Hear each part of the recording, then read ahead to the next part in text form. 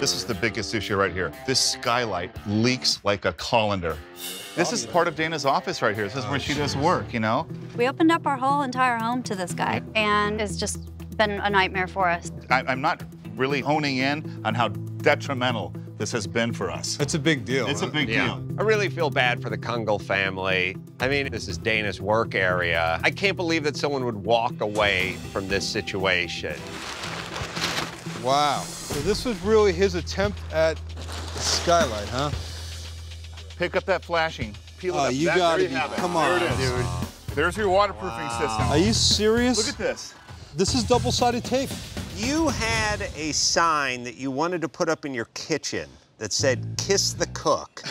This would not be good enough to put that sign up in your kitchen. So is he telling you the roofing is really his thing? Or? He's a roofer by trade. This is a poor attempt to cover up this seam. This is a complete pile of dog.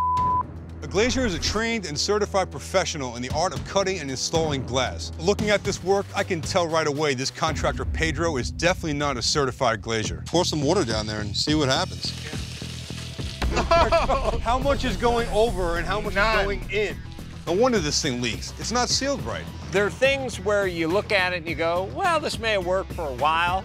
This didn't work day one. I don't think this ever worked.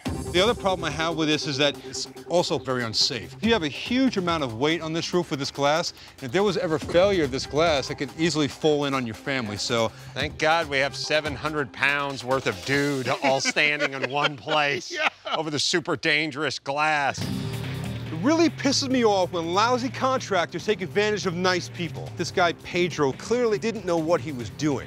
This is the type of shoddy work that we see all the time that gives guys like me and other professional licensed contractors a bad name.